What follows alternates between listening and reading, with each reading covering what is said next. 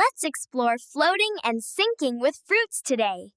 Apple, banana, orange, grapes. Hi, kids! We will test which fruits float in water and which ones sink. For this experiment, we need a bowl of water and fruits like apple, orange, banana, and grape. Let's start with an apple. Drop it in the water. It floats because it has air inside. Now an orange. With peel on, it floats. But when we peel it, the orange sinks. Next is a banana. Drop it in. It floats too. Its soft inside makes it less dense than water. Finally, let's try a grape. It sinks quickly to the bottom because it is very dense. Why does this happen? Fruits float or sink depending on their density compared to water.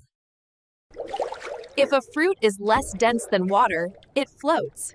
If more dense, it sinks. Try more fruits at home. Boom! Watermelon, pear, or lemon, lime, and see what happens. Make a chart.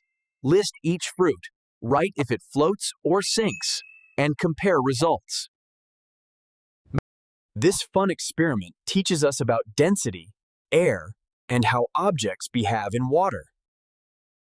This fun experiment teaches us about density, air, and how objects behave in water.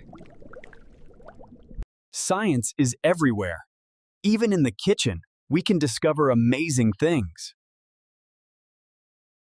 Now it's quiz time, kids!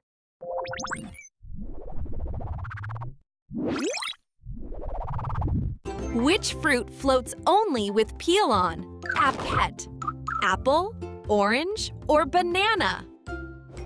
Yes, the answer is orange. The peel is full of air that helps it float. Great job! You learned about floating, sinking, and density today.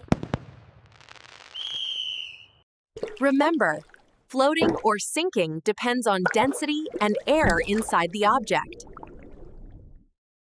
Try more experiments with your friends and family to explore science.